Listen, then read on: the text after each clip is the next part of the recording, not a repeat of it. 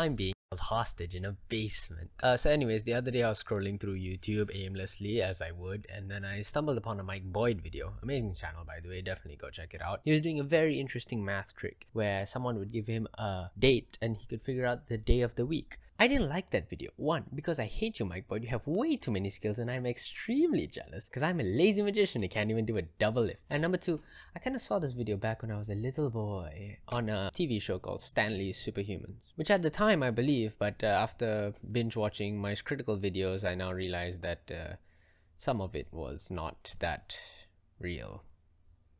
Okay, but the guy slicing a BB gun bullet with a katana is that's cool. Come on, come on, admit it. Okay, you gotta admit that BB gun shot was cool. But yeah, say hello to Discount Indian Tom Scott.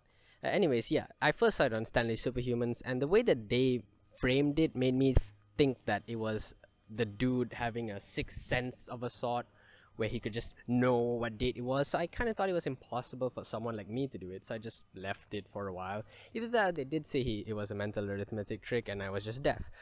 Besides the point, fast forward a few years, I see someone in AGT, Asia's Got Talent, not America's Got Talent, because we all know, just like America, Asia, the massive country, some guy named Yashwin Sarawanan did it there. So it gave me a sliver of hope. Hey, someone else can do it. It's not just that guy with some superpower. Until I realized he's a mental arithmetic monster who can churn out math at the rate my mom churns out chicken curry each year. 92419982072. So again, I just lost hope in it. Finally, fast forward to today where I watched the Mike Boyd video, which linked to a number file video explaining how the algorithm works. Which I'm not going to explain here. Why would I explain it here? It's like extremely long and complicated, and so yeah, I'm not going to explain it. I'm going to explain it to the best of my abilities, of course, because my mental arithmetic is just as good as Amy Schumer's jokes. So, to start off, there are a bunch of dates called doomsdays. Those dates are 4/4, 6/6, 8/8, 10/10, 12/12. I forgot the 6/6. Anyways, all of these dates happen to fall on a Tuesday, but not on each year, only on the year 2000. On the year 1900, those dates are all Wednesdays, and there is a repeating pattern for all the centuries. So let's say we take a random date such as the 25th of May 2005. Why? No reason in particular. So we know that the year 2000 the doomsdays are Tuesdays, so for the year 2005 we add 5, but also remember to carry the leap years and add that. Oh, also the month of May is not the basic doomsday, so there are more doomsdays for that, like 9/5 and 5/9, 7/11 and 11/7, and you know what, just go watch the video.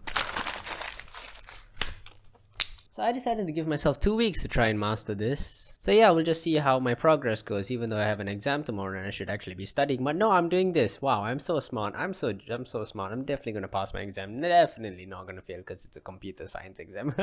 Coding. So this is day 1. I'm going to test out a date. Right, so we're going to take a random date. Let's say 25th of May 2005. So now I just have to use my horrible mental arithmetic and try and do the algorithm. Here goes!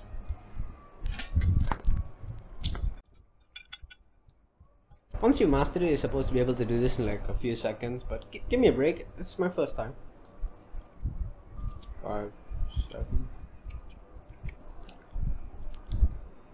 Wednesday. Should be Wednesday. 25th of May 2005 should be a Wednesday. Let's go see if I'm right. Here you have the classic old calendar. Oh wait, I'm looking for 2005. So I forgot to record the audio for this part. But basically I just went on my calendar and then scrolled all the way up to 2005, even though there's a search button there which I didn't see. And then when I reached the May 2005, I looked at 5th of May instead of 25th. And it took me a whole minute basically to realize I was on the wrong date. From that, I think it's safe to conclude that doing that little bit of mental arithmetic has given me brain damage. So I'm gonna leave that as that for today and try again tomorrow. See you tomorrow for day 2.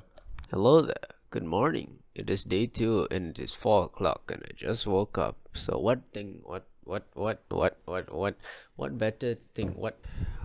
better to do than destroy my brain by doing the mental math calculator trick. So, for today, we're gonna choose a random date. I wanna stick around to 2000, so we're gonna choose 27th of August 2005, because I don't know. So August is, what's August? January, February, March, April, May, June, July, August. Oh, 8. Okay. I think my eyesight is deteriorating. Anyways, we were doing what? Oh, yeah, 27th August 2005. Focus.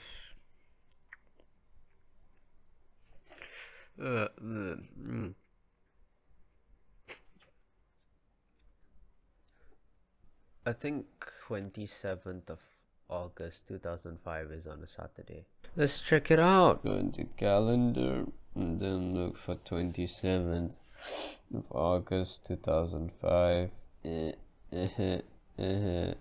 I said Saturday. Whoa! I'm actually very happy but way too tired to like convey it, because I need to go get ready for school. So yeah, I'm gonna go do that. Bye bye. Hi, it's been more than 2 weeks, and there's two things that I've realized. One, I suck at mental arithmetic. Two, I am extremely lazy, and I love to procrastinate. So, I'm gonna end the video here, and probably give me a few months to improve my mental arithmetic, because seriously, it's very bad. I'm the type of guy who goes into an exam and types in 3 plus 3 on a calculator. That's 6. It's 6, yeah.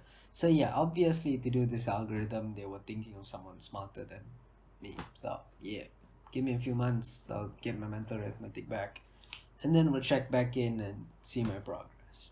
Either that, or I'll just be so lazy I forget about this and never do it again. Yeah, we'll see. Bye.